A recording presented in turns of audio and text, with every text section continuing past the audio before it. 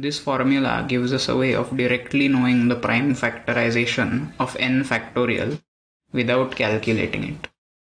I know this looks complicated, but by the end of this video you'll understand how this formula works. Here is a pretty simple problem. How many zeros are there at the end of 10 factorial? A good way to start would be to just write out what 10 factorial is, the product of numbers from 1 to 10. We need to find factors of 10 here. We can see a 10 already, but to get a clearer picture, we will look at the prime factorization. 10 is 2 into 5, so we can see a pair at the bottom. But there's also another one hiding here. There it is. The 5s are now used up, so there are no more pairs. So the answer must be 2. Notice there are 2's left over. This is obvious, as there will be more multiples of 2 than 5. We really only need to count the number of 5's, because for every 5 there will always be a 2 to pair it with. Here is the value of 10 factorial, and we were right. There are 2 zeros at the end.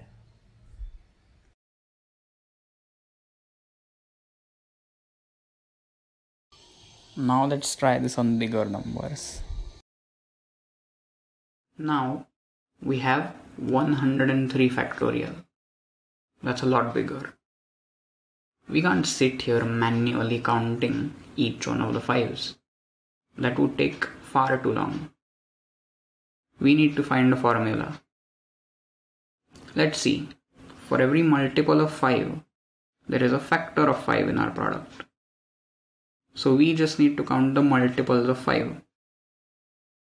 Well, 1 in every 5 numbers is a multiple of 5. So about 1/5 of the numbers should be multiples of 5. Let's test this on the number 16. So 16 by 5, or 1/5 of 16, is 3.2. But there are only 3 multiples of 5. So if we just get rid of the decimal part, we have our answer. To do just this, we have the lowest integer function.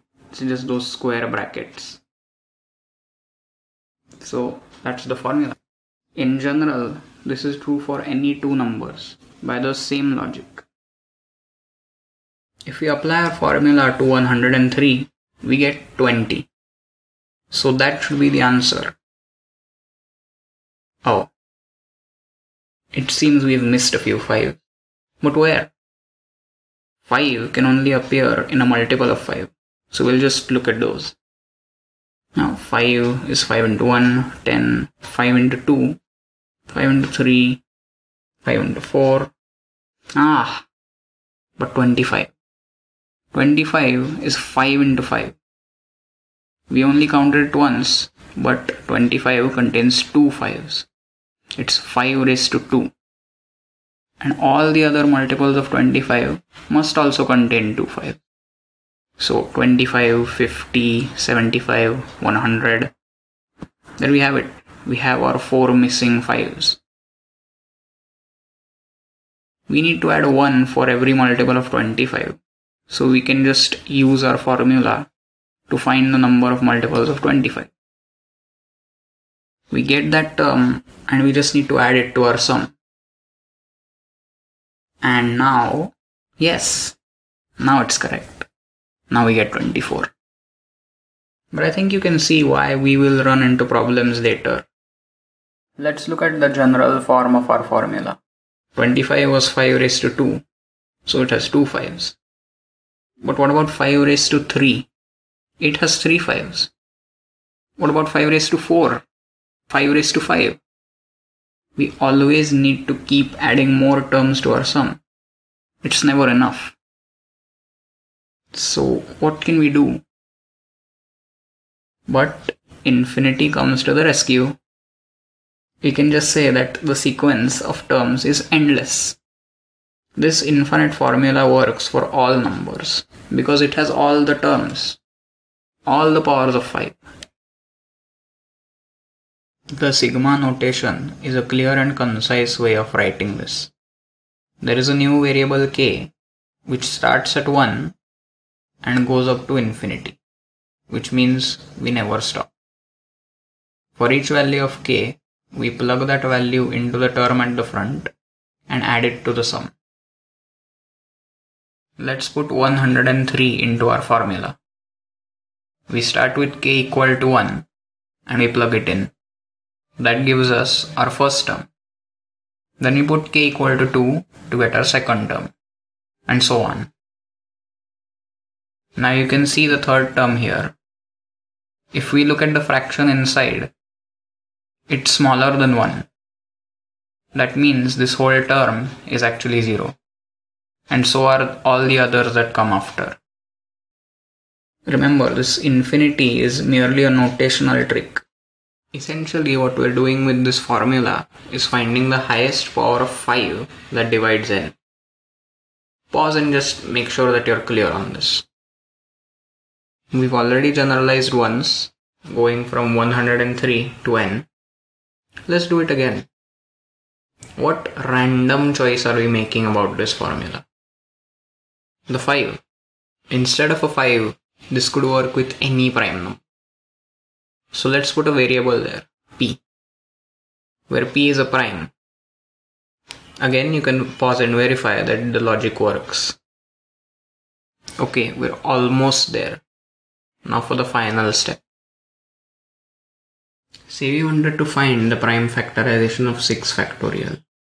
6 factorial is 720, which is 2 raised to 4 into 3 raised to 2 into 5 raised to 1. And we can continue this sequence by including all other primes, but just saying that they are raised to the power 0. So now we can say that 2 raised to 4 is the highest power of 2 that divides 6 factorial. 3 raised to 2 is the highest power of 3 that divides 6 factorial. And so on with all the other primes. We can rewrite this using the formula that we just made. So there it is. This just takes a long time to write, so again we'll shorten it using pi notation. We have a general term at the front.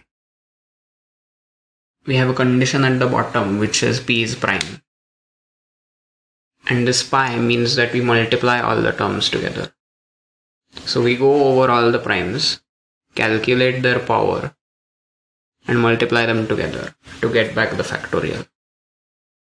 This is exactly what this formula does. Just like it worked with 6, it can work with any number.